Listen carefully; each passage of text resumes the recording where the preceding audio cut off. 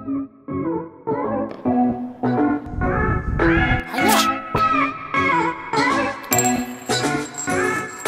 up, friends? It's Moultrie with RumbleLab. Have you ever heard of a fidget spinner? Of course you've heard of a fidget spinner. Everybody has a fidget spinner. They're kind of old news now. I actually didn't have one, and I 3D printed this guy right before we recorded this video, and it's a TIE fighter. And who doesn't want a TIE fighter for a fidget spinner? So yeah, even if fidget spinners are old news, spinning things are super cool. Like you take a bicycle tire and you hang it from a string and you let it go, it's gonna wanna fall back down. But if you get it spinning first, it'll wanna stand up and rotate in one direction. If you rotate it the other direction, it'll now spin the other way, which to me is really crazy. Now, since fidget spinners are old news, we wanted to show you a new type of fidget spinner, the Rumble Top. In fact, tops are actually the original fidget spinner, but they're really cool and fun to play with. For the Rumble Tops, you invent your own and you take it into battle. And the best inventor, well, they're gonna win. But even if you don't have your RumbleLab kit, don't worry, we'll put a link to where you can get yours in the description below. We're also gonna show you how to make some super cool ones from things you have lying around the house. So let's go ahead and get making. For our first DIY top, all we did is we took our little rubber bouncy ball that you'd get from a quarter machine, drilled a hole in it, and then stuck a toothpick through the hole.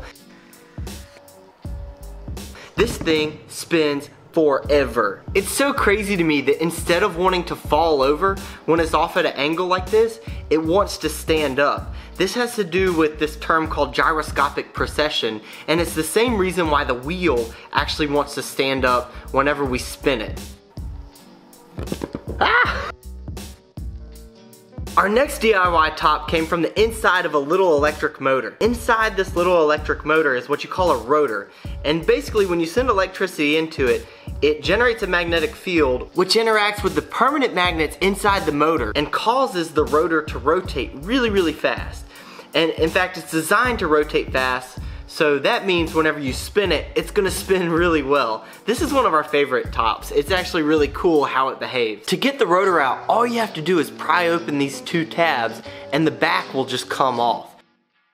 You can throw away the outside of the motor, clean off the rotor, and then voila, now you have a top. Most of our tops we get spinning by snapping our fingers, but we found that this one might be a little bit easier if you kind of spin it with two hands. For this top, all we did was take the lid off a Gatorade bottle and stuck a toothpick through it. It worked really well.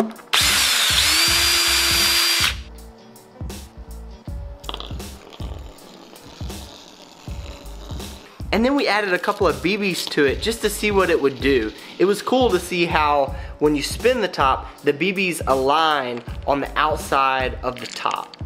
And then this one we were just goofing around. We took an old candle and then made a little hole in the bottom for a BB, lit it, and spun it. We wanted to see what would happen with the flame, if it would make like some kind of fire tornado. Maybe we'll play with this to see if we can make it be more like a fire tornado.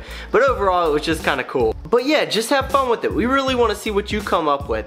Try and make your own. And be sure to let us know by tagging us at the RumbleLab on social media. These are just some ideas, but there are infinite possibilities. We've been really surprised with what you've come up with so far.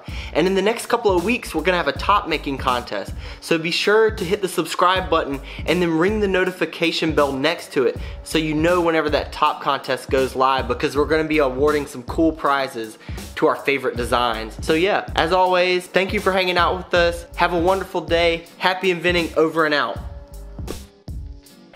Oh yeah, I forgot, on that lightsaber video, we sent it to our friend Bob at I Like to Make Stuff, and he told me to give you guys a high five, that y'all did an awesome job. So from Bob at I Like to Make Stuff, high five.